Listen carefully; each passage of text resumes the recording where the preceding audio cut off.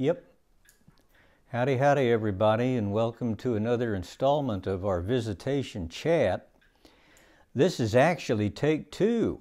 We did the first take, I don't know, a couple, 3 hours ago, but we had technical difficulty.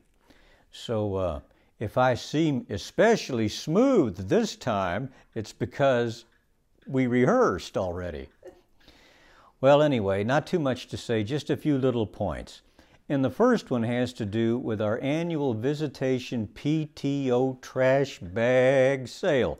Now, the trash bag sale is one of the principal fundraisers that we conduct in the course of the school year, trying to raise some dollars and cents to keep that expensive operation humming along. Now, everybody makes trash, you know. Therefore, everybody needs trash bags. There's just no way around it. Wouldn't it be a wonderful thing if you could procure your trash bags from our school, our PTO sale? That way you'll be helping out yourself and you'll be helping out the school. So it's a win-win deal. Now, Megan tells me that in the interest of safety and convenience, this year's trash bag sale is being held virtually, which means the PTO will not be accepting cash or checks this year. Instead, you got to pay with them what? Using your credit card or your debit card, is that right? That's right. Okay. Orders need to be placed online, it says, and you can visit the parish website and click on the picture, the pretty picture of the trash bag rolls in order to place your order. Okay. Next up is the blood drive. The pandemic, as I understand it, has caused a very considerable need for blood. I guess people are not getting out and donating blood like they do in more typical times. So the Community Blood Center is experiencing critical need right now, and our Women of Visitation are sponsoring a blood drive on Wednesday, August 26th in Ty Hall. And once again, Megan, what is the time? 12:30 to 6:30. 12:30 to 6:30 on Wednesday, August 26th.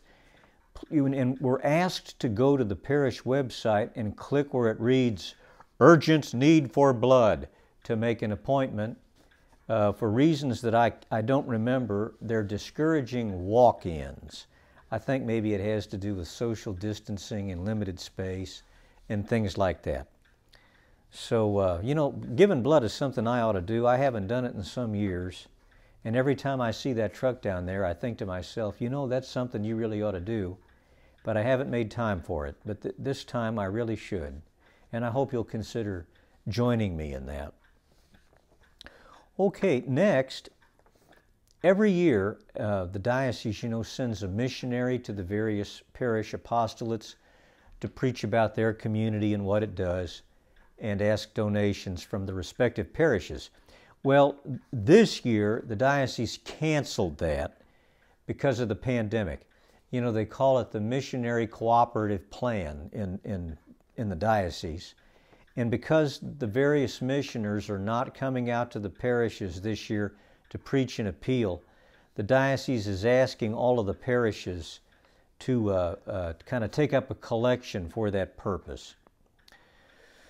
So let me just read this. Due to the current pandemic, this year's mission appeal visits are canceled. The diocese asks parishes to take up a collection that will be divided among all the mission organizations that would have made appeals in the diocese this year.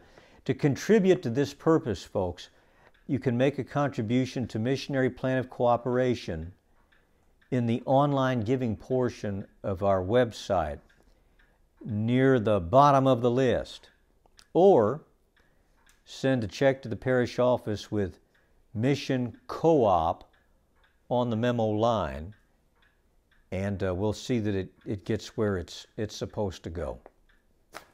That's all I've got, except to just let you know that our plan to buy 5116 Baltimore is still very much on track. In fact, tomorrow is the closing date on the parish's purchase of that property, which is the sixplex building you know immediately to the north of the school. To refresh your memory, we hope to purchase that property in order to, well, at a bare minimum, move our kindergarten off of Main Street and on to Baltimore. Anyway, that's still moving forward, and we should have it accomplished by this time tomorrow.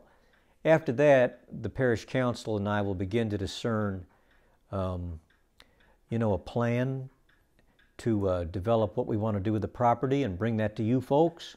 We'll establish a parish consensus.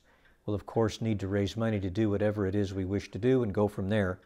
It'll be a multi-year process, but I just don't want you to lose sight of it, and I wanted to bring you up to date on it.